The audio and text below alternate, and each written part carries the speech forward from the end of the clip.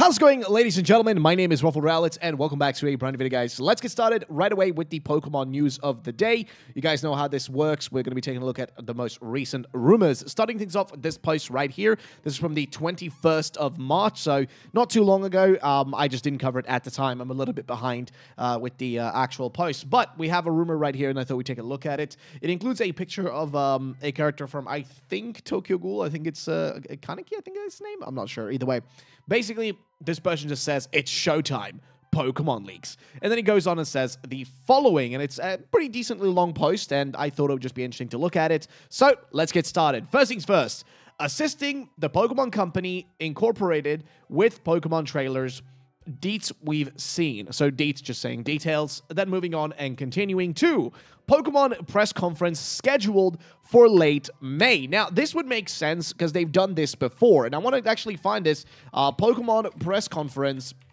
2018. Some of you may remember this, some of you may not remember this, but there was a, like you guys can see right there, a Pokemon video game press conference that was had in 2018, and this was in May, okay? This was literally 5 years ago in May, and this is when they revealed none else than Pokemon Let's Go Pikachu and Eevee, right? You guys can see right here, the 30th of May, this is when it was actually revealed. And by the way, we still had a Pokemon Day celebration this exact same year in 2018. We still had a Pokemon Day celebration, so that still happened, which means that the possibility of another Pokemon press conference, because they haven't really had a press conference investors meeting since this moment, and it's been a clear, like, what? Almost 5 years since then, so it's half a decade, since then, and that's about the right time when they should be doing another, like, press conference for all their investors to tell them about upcoming projects, because right now, if you really think about upcoming projects for Pokemon, there are two things we know about. Pokemon Pocket TCG and Legends ZA. When they did this press conference, they revealed, of course, one of the things, which was Pokemon, coming to the Nintendo Switch. They revealed Pokemon Quest, and they revealed Let's Go Pikachu and Let's Go Eevee, right? That's which also got shown off. We got gameplay and everything. But guess what? Investors don't know anything about Legends ZA. They don't know if it's going to be successful. They don't know what kind of game it is. And investors need to know this to know if their investment is actually worthwhile, right? Is it worth it to keep investing in this project, investing in Pokemon, if there are no big projects coming in the near future? So this is genuinely a real thing that can happen, okay? Like, May is a very possible time for them to do an investor meeting again. Even June is fine. And also remember, that's around the period when we normally would get a E3, but instead what we do get in June or July or May is instead a Nintendo Direct. Like, that's what they do instead, right? Like, we don't actually get the other ones. We instead get a we instead get a proper, like, Nintendo Direct instead of a Pokemon, like, trailer or something like that, which, again, is not really the same thing, but it's better than nothing, right? It's literally better than having nothing at all. So just keep that in mind. It is what it is. But yeah, moving on to the rest of the post, though, it says, there's a usual update, new Pokemon Go season teased for late June, Masters characters, and sleep update. Okay, then Pokemon TCG Pocket beta testing for July. That actually would make sense because that game is coming out this year. Like, remember, Pokemon TCG Pocket is coming out this year. So them doing some testing for it, like a beta test, I guess wouldn't be that crazy to believe for that to be happening in July. Plus also, that game, I think they're hoping that game's going to make a lot of money. Like, they're banking on a lot of money to be made from that game because the only thing they focused on in that trailer for that game was literally the opening packs part of it, which is insane. But yeah, they say here, though, that Pokemon TCG Pocket beta testing for July, then later full summer launch afterwards, which I've heard is September, apparently. So September makes sense, decent release schedule time for that, I guess. Moving on. Gen 1 and Gen 2, Gen 1 and 2 games for Nintendo Switch Online. Gen 1 scheduled for the first week of June. Gen 2 are coming soon, apparently. Okay. That wouldn't be too crazy, because remember, the actual virtual consoles, if you guys don't remember these, the virtual console Pokemon, like those games, when those came out, those were also at the tail end of the actual release cycle of Pokemon. So you guys can see right here. So the virtual console, of course, you guys know what that is. It's a service for the 3DS, the Wii, and the Wii U that allowed players to, purchase old games. But basically, if you look down here at the Nintendo 3DS Pokemon games, right, that they did, if you look here at the schedule of it, right, like the original release dates for all of this, like the Red and Blue came out in 2016, right? So this was, a late part of the 3DS era, like really late into the 3DS era was when that came out.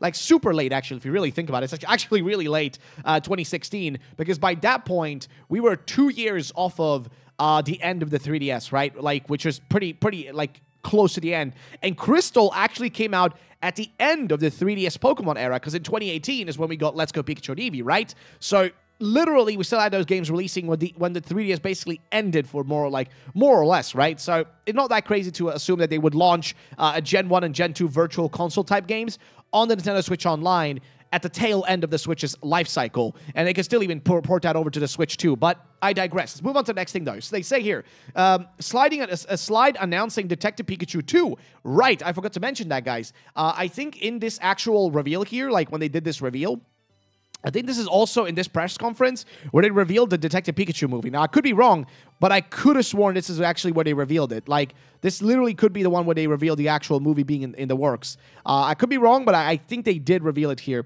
Again, I could totally be wrong, but I think they did reveal it here too. Or like they announced that they were working on a movie or something, right? Like something along those lines. But like this is what I mean. Like having an actual schedule. Like they had a whole schedule set out for what their plans were for all these years, right? So they literally announced, like this is literally what they did. They announced Let's Go Pikachu and Eevee in 2018, and then they already confirmed a mainline Pokemon RPG for 2019. They already confirmed it, right? Which is crazy. And you guys can see here as we move on, 2019 will also have more. So what do we have in 2019 as well? We had Sword and Shield. We had, I think, some spin-off games. And also at that point in 2019, I think we even had the early, I think Masters EX was about to happen too, like around that time frame. 2020 might be Masters EX, but my point is that like they were already, a lot of stuff in the works, right? And like that's the thing, from an investor's point of view, this is the perfect time to do this, actually release stuff like this. Also, Detective Pikachu 2, it would be kind of surprising if they didn't do it.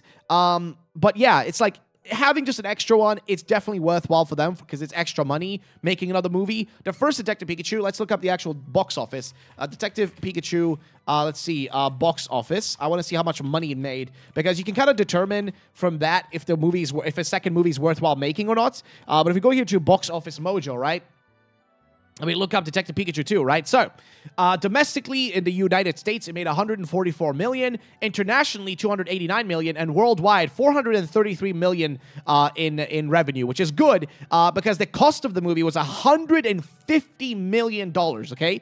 Now, you got to understand, with movies, for a movie to make money, it needs to make its budget, that amount of money that's actually spent on making the movie, doubled, and then whatever is above that is profit. So if they spent $150 million on it, it needed to make $300 million to be considered, breaking even. That it broke even on its in cost and development and everything and actual filming, and then everything that's after that $300 million would be considered actual profit. And guess what?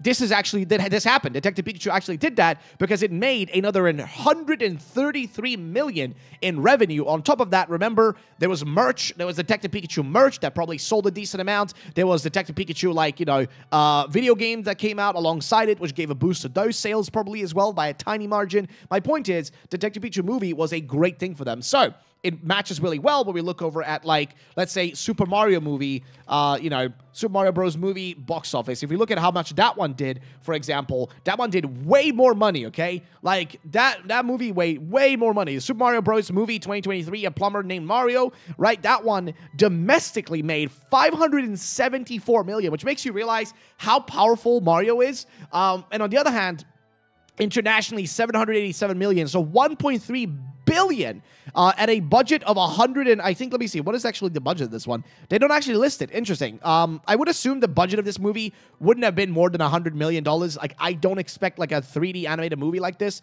And I think the best way to look at this is to look at the actual studio that made this, which is I think Illumination. I think that's the people who make they make a lot of bunch of movies animated ones. But I'm a bit curious. Company information. We look up here. Well, I don't want to pay memberships, whatever. Basically, my point is that the people that made this movie, right, Illumination, they don't spend that much money on their movies. So it wouldn't be surprising if they made really good profit on it. So again, a Detective Pikachu 2 movie, I think it was rumored, but also I think it was rumored that it was canceled. So I don't know if that's still happening, but it could make sense, okay?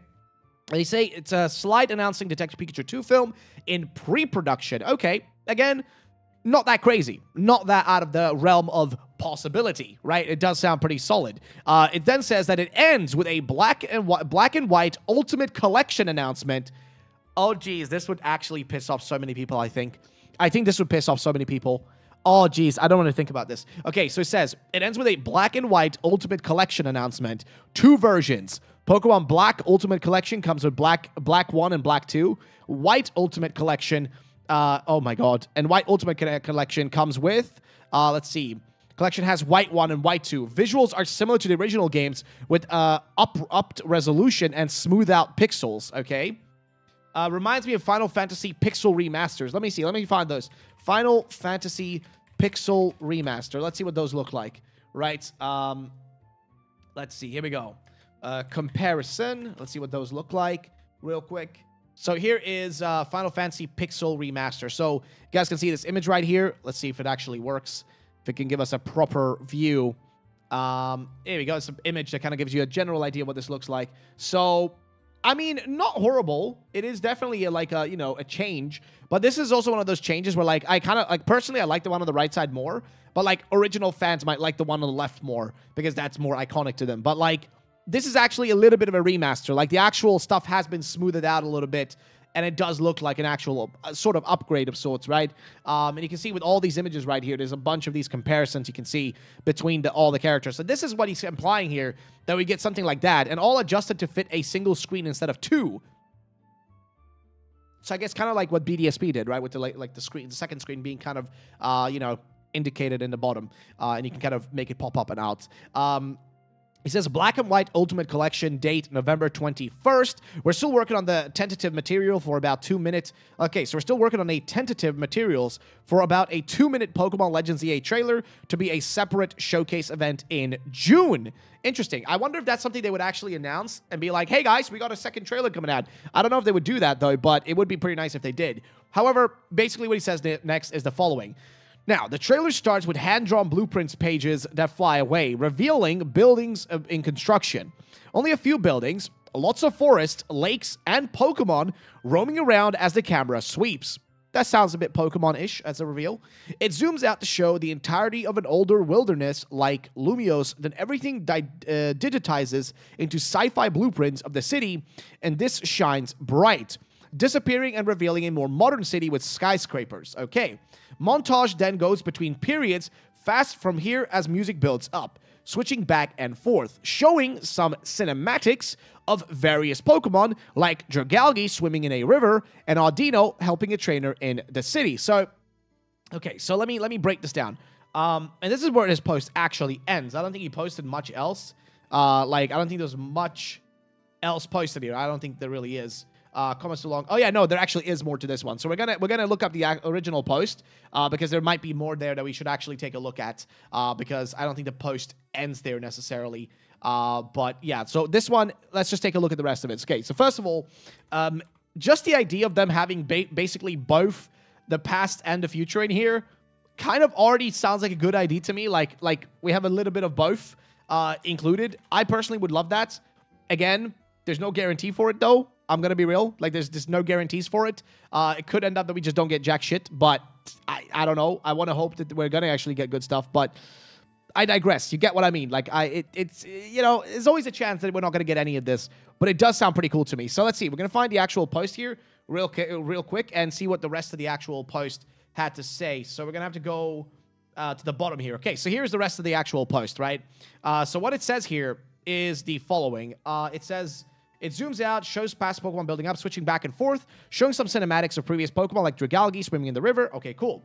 Then it continues on. Stuff like modern trainer battles, the characters sneaking down a dark tunnel, the player aiming and throwing... Okay, so stuff like modern trainer battles, okay? The character sneaking down a dark tunnel, and a player aiming and throwing a Pokeball to catch a Pancham, and another cutscene clip of the player slowly approaching a lake as a large Gyarados emerges from under the water and leaps out as it mega evolves. Ooh, interesting, okay.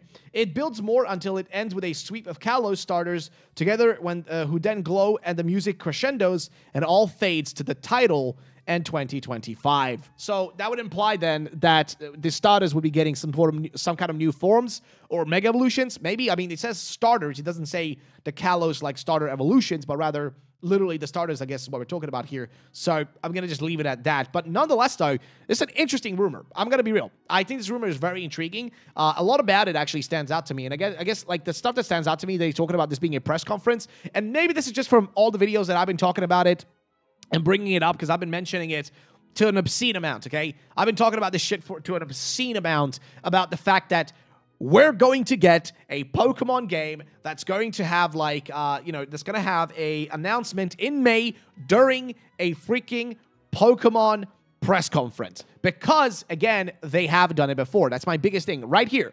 This is the proof, the only proof that I need that it still could happen. Now, I'm not saying it's going to happen, and maybe I've got a little bit of hopium or copium right here, but what I'm trying to say is that there's always a chance. There's no guarantees that, it's a 100% it's not going to happen thing. There is always a chance. Like, that's the important part to remember. Always a chance it could happen. And that's where I'm pretty much at right now. I think, like, there's always a chance that this could be real.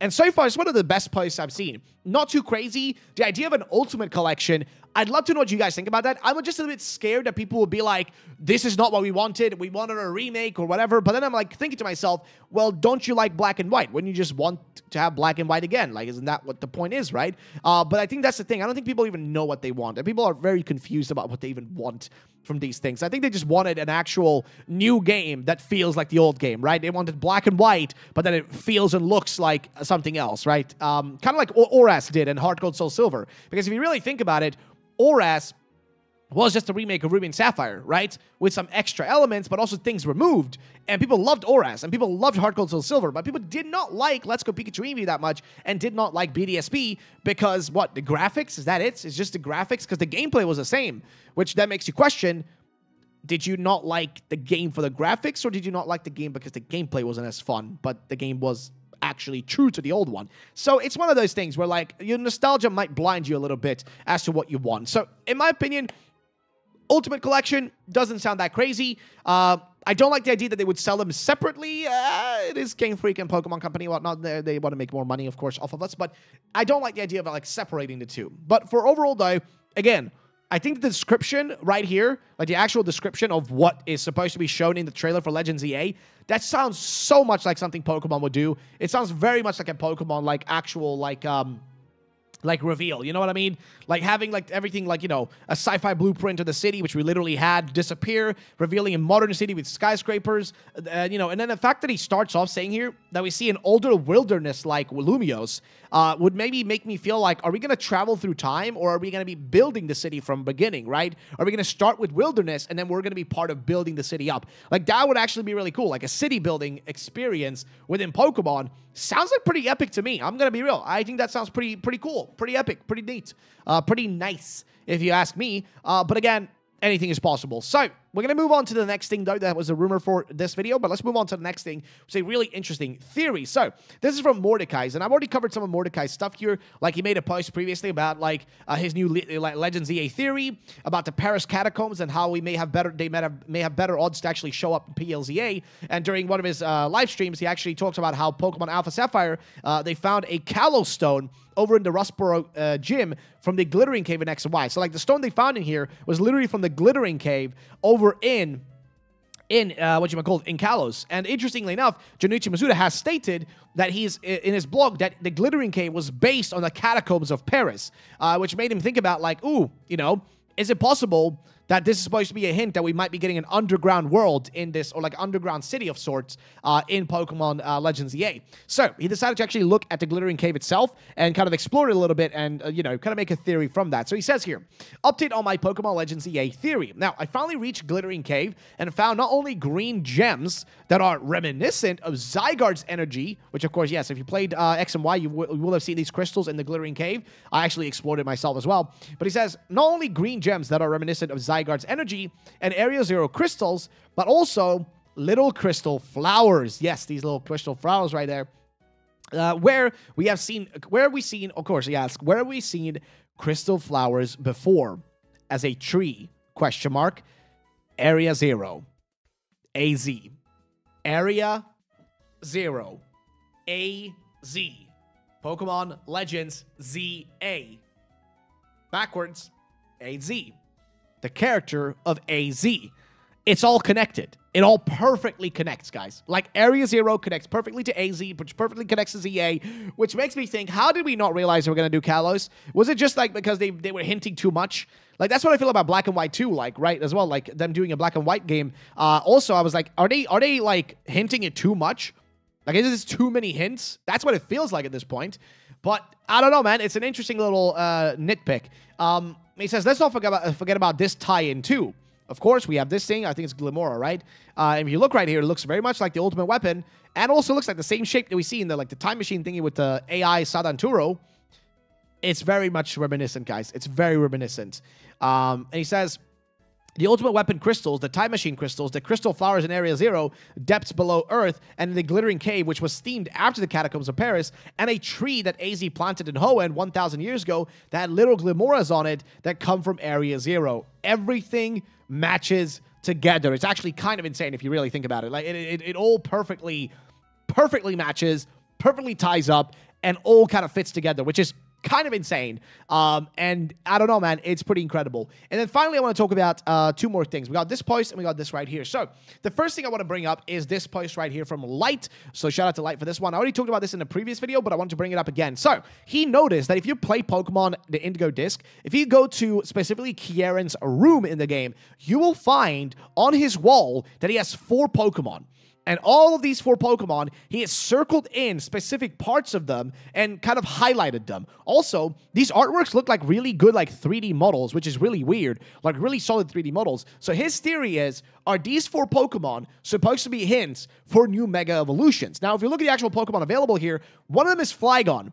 Flygon was actually confirmed that it was planned to be a Mega Evolution. However, they canceled the Mega Flygon because they literally couldn't come up with a concept or design for it. But it doesn't end there.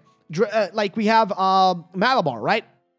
We have Hitmonlee. We have Duraludon. We have a lot of Pokemon here that would fit with Megas. Like, these are Pokemon that don't get a lot of attention necessarily, besides maybe, you know, Duraludon or Arcaludon, I guess, in this case, right?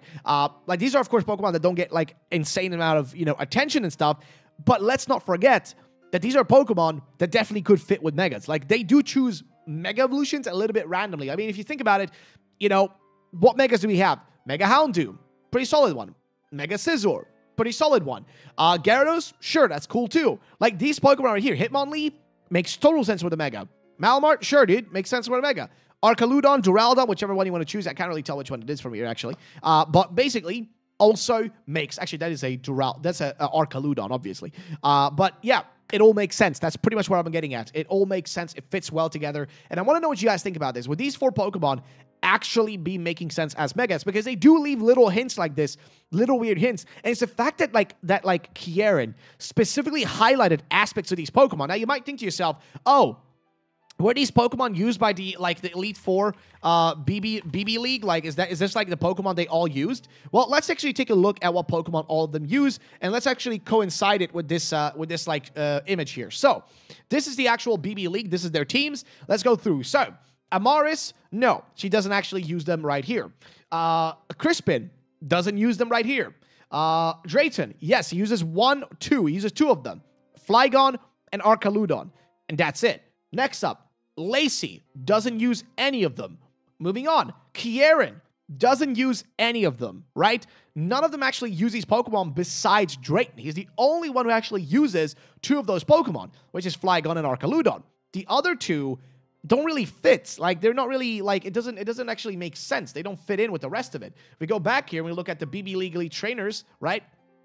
If you look at their actual teams, so this is when you actually battle them all, you know, regularly. Let's see. Let's go to, I don't know. Let's check out Amaris, I guess. Let's check out her, you know, team here. Same thing, right? Crispin, nope, none of them, none of them, none of them. And then Drayton has 2, which is Arcaludon and, of course, the, you know, Flygon. It's the only ones he has. Like, that's literally the only ones he actually has. If we look at the actual trainers, now, unfortunately, I can't seem to click their actual names, which is a little annoying. But let's see. I should be able to go from them here. So let's go to each of them individually. Crispin, let's see. All of his teams, all of his possible teams that he could have.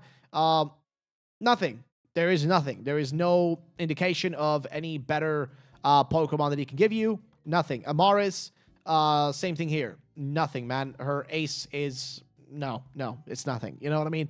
There's nothing there. So what I'm trying to say is, 2 of these Pokemon don't really fit in with the other 2. You could argue that he tried to, like, figure out, but maybe he's heard about a phenomena that takes place in a different region, and now he really wants to go and explore that. And you know what this makes me think about, guys? It makes me think about Mega Evolution and possibly a black and white game. And I'm going to go a little bit on a theory here and a little bit of a tangent, and I want to hear what you guys think about this. Think about this. Mega Evolutions showed up in Let's Go Pikachu and Eevee, right? We had Mega Evolutions in Let's Go Pikachu and Eevee, which actually, if you think about it, it didn't really make sense. Like, you know, it didn't really make much sense about the Megas in Let's Go Pikachu and Eevee. If you really think about it, why were they there? Because if you think about what, like, came before that, it was Z moves, right? So you would have more expected them to do Z moves instead of Mega Evolutions in this game. But guess what? All of these Megas, all of these Gen 1 Megas were in Pokemon Let's Go Pikachu and Eevee, which of course was a kind of a remake. It was a different sort of remake, but it was still a remake nonetheless. It makes me wonder, is it possible that if we're getting a Unova remake this year, that we're gonna get Megas because Megas are returning in Legends ZA, and because they realized that Mega Evolutions as a gimmick is really profitable. Like, you can make more merch out of these things like this. At least I feel you can make way more Mega, like, you know, like merch than you can do with something like Dynamax forms, which are a little bit harder to make plushies out of, in my opinion. At least that's the way I view it. Like, I think that this again, a bit of a tinfoil hat theory of mine, that it's possible that we might get new Mega Evolutions in Legends EA, but also Megas returning and new Mega Evolutions in a black and white remake, which would perfectly do the same thing that we had with X and Y and Oras. Because remember, X and Y, that's the equivalent of Legends EA. Omega Ruby Alpha Sapphire, that would be equivalent of Unova remakes. Perfectly mirroring kind of how they did it back then. And again, it's a bit of a tinfoil theory. I don't know what to say about it, but I'd love to know you guys' thoughts and opinions on it. It's a little bit of a crazy tangent, but I thought I would actually mention it. But anyway, moving on though, there's a post from Riddler-Koo. Now, if you guys do not know Riddler-Koo, he's a former Riddler leaker. He doesn't really leak much anymore. He has been making a few tweets recently, but I don't really know if people trust him much anymore because he hasn't really had a lot to say. But he posted this picture showing Kieran on the left here with Hydreigon and Dano, right? Like the pre-evolution here. He was showing them 2 here. And then he was showing how, like, Dano, like, it has its hair, like, kind of blocking its eyes and it looks very, like, friendly and nice.